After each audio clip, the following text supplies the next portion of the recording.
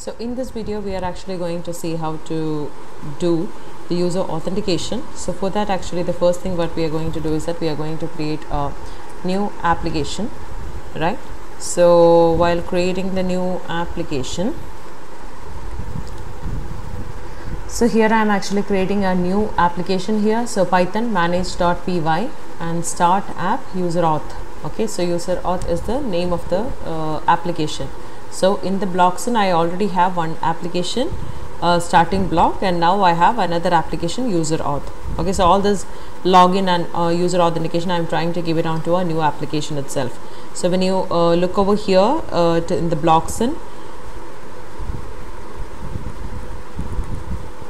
so this is your Blogsin, right? And then you have the starting app where we were working till now, whatever we have worked, and now we have this UserAuth with the default ones there. So this is how basically we have we have actually created the new application. So if you remember, right? So in this step what we are going to do is that, say when we go to the URLs in the UserAuth, you will not have this urls.py. So I've just right clicked and created a new file and made a urls.py in this particular thing. So exactly like in the starting block, as we didn't had one urls.py, we don't have any urls.py in the UserAuth as well. So we have just created one. So for easiness, what you could do is that you could just go to the urls.py of and I'm just going to paste it here in this urls.py. Nothing is there, so I'm just going to take off all the extra stuff so that it is easier for us to understand what it is. So we could take all of this off, and we don't need any explanations for any of those, right? So we just want the path and the URLs pattern, right? This is only this we have to have, right? And save it. Now we will actually fill this to understand what we have to do. So let it be here. So now the other thing which we have to do is that whenever create so this is your main Blogsin. So in your Blogsin you have this settings.py. So whenever you create a new application, the first thing which you have to do is that you have to add it, right? So whenever we created the starting block, we actually added this in the installed apps. In the same way, we need to add UserAuth also here. Okay, so we are adding user authentication here, and the comma is a must, right? So save it. Okay, so this is very, very important. And then after that we have to go to this urls.py. so as we have added the path for starting block.urls, right, its application, the same way we need to add the path here also. So for that we need to add the path here. The UserAuth is basically added under the installed apps in Blogsin settings.py, and then in the urls.py we have actually added two things. One is actually this path, that is UserAuth. Okay, so that means when we move on to that particular page, it has to show like UserAuth, and it is actually including this Django.contrib.auth. So Django.contrib.auth is the Django authentication system, and in that there is URLs package. So this package will help us to maintain the login page, logout page, registration page, etc. And we need to add this path also separately, like include userauth.urls, as we have added the starting block.urls. So this is what we have done now. Probably what we could do is that we could select this UserAuth, and it would be the same path here also. So why do we require these two? So this is the first place where Django basically goes and used for the authentication.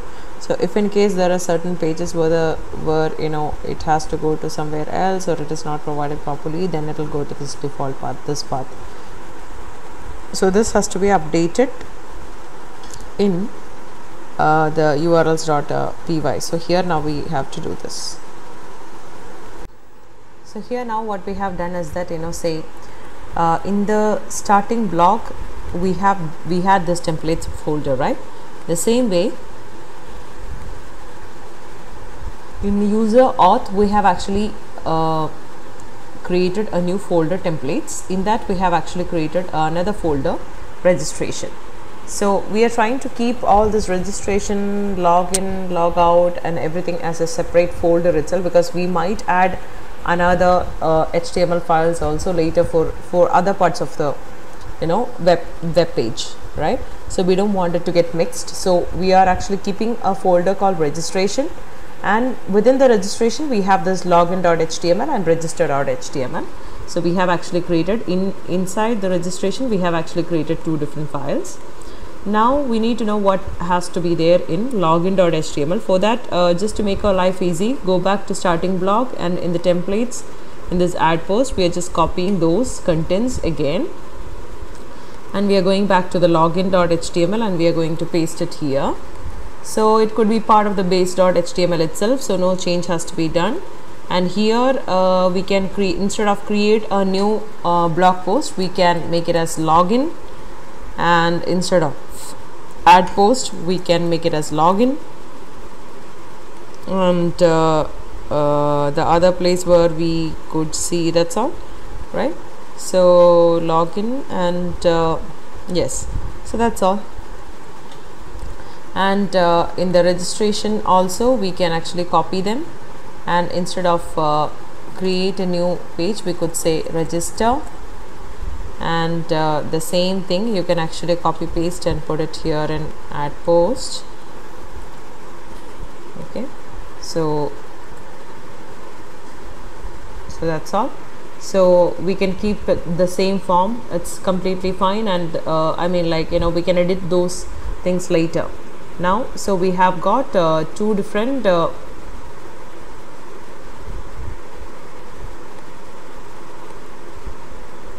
okay, so now what happened is that I'm just going to change this as rename it as login.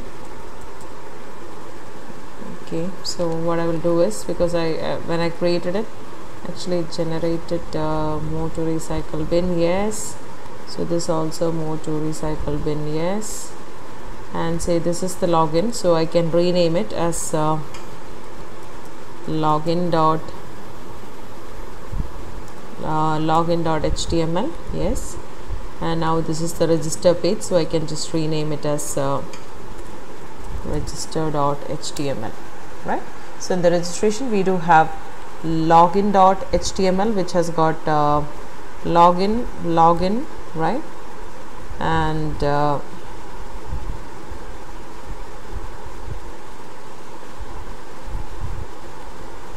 so here also we could have to change the name to login.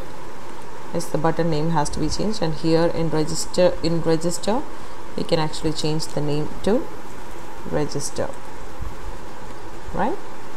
So these are the changes that we have actually done right now.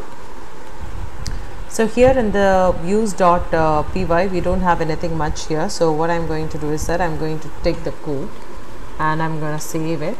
So this is the so it is very clearly given here. So this, all these things I'm just trying to, this I need, so I'm just closing this.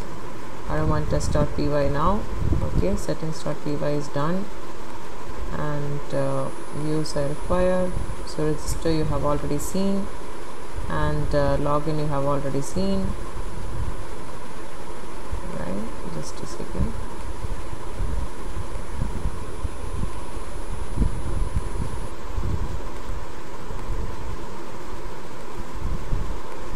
So I'm going to take this folder,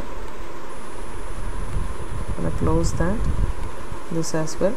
So in the UserAuth, right, we have seen the login.html, we also know register.html. Now we are going to talk about views.py, right?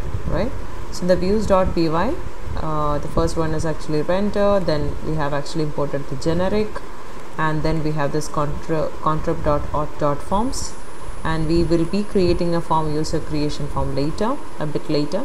And we have seen the reverse, I mean, like where to redirect, right? So here, in order not to have the names in the conflict, we are keeping it as reverse_lazy. So in the user register view, we have like generic.createView. In that, the form class is your user creation form. That's the form which we were talking about. We will create a bootstrap form for that. And then comes the template. So in the template, we cannot directly give register.html. Instead, as the templates should not get confused for the Django, we have actually created this registration. So registration/register.html. And then again comes the success URL. So where it has to be, say once the registration is over, it will again go back to the login page and it will ask you to log in again, right? So the login page. So this is what we have actually created here. So having done this, we have to go to the urls.py. So in the urls.py, we have this default one, which is the path. And then from .views, we are actually getting this user registration view. So where did we get this user registration view? It is in the views itself. So this name is basically taken user registration view.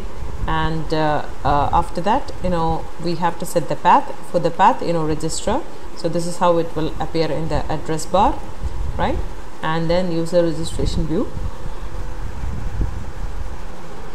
as view, and we have to give the name. So we are giving the name as register and save it. Okay, so this is your urls.py. So now the next thing which we have to do is going back to the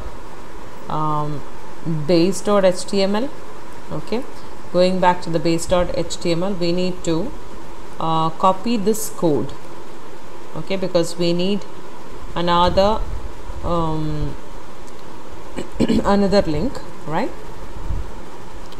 You're copying this, we have to copy and then again paste that particular code. And here we need to, instead of add post, we need it as register, and here instead of add post, we should give it as register. And we will save this file. So this is how it is. So when we'll add the login in the base.html, see, this is the base.html. so in your templates folder in the Blogsin, right, base.html, in the base.html we have actually added this login, right? So when we add this login, if you could see the output here, say you have this login page. So when you go to the login page, say I'm just logging in with the normal login page, it is going to the home page. Why is it so? Because in the settings.py, we have actually redirected back to the home. Okay, so once we are actually adding that, it will go back to the home, right? And now when we try to register, say when we click on the register, say I can register some new name, say I'm registering some new name, so Bob, I'm just giving some random password and register. So how will you know whether it is registered? Because when you go back to your admin, I'm just going to log in with admin and the password. So when I log in with the admin, you could see that you have registered. Okay, so you have this Bob and new, and let me go back here. Yes.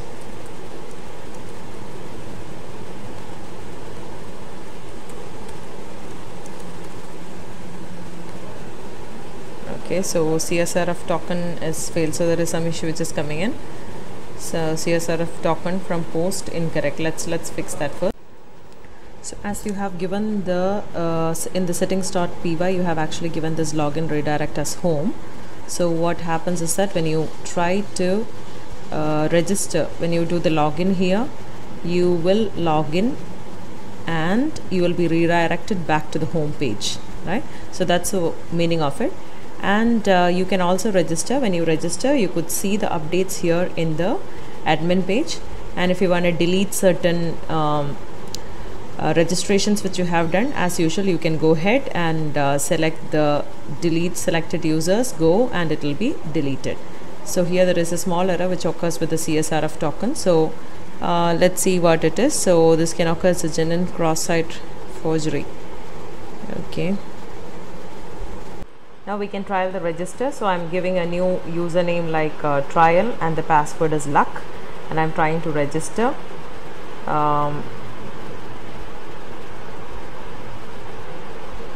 Yes, because the thing is the password is too short. So what I will do is I will give luck 1 2 3 4. Okay, so here I'm going to give luck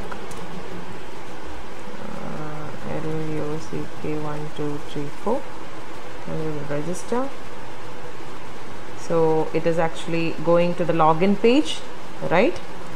So now here I'm going to give the username. I'm going to log in with the same password. So now if it is a successful login, it will redirect to the home page. Yes, so it is good. So, and you could also see the hello trial here, right? So now we are actually going to the admin. So the admin, we are just logging into the admin, and in the admin you could see the trial, right? So this is basically updated here. Now here in our login page, so we have already logged in as, say we are logging in as admin, it is actually reflected here. So once we have actually logged into the we don't have a logout button, right? So for that what we need to do is that we will go to the base.html page. In the starting blog, we will go to the base.html, in the templates, base.html, and what we could do is that we will copy this login, this part, and we will make it a logout.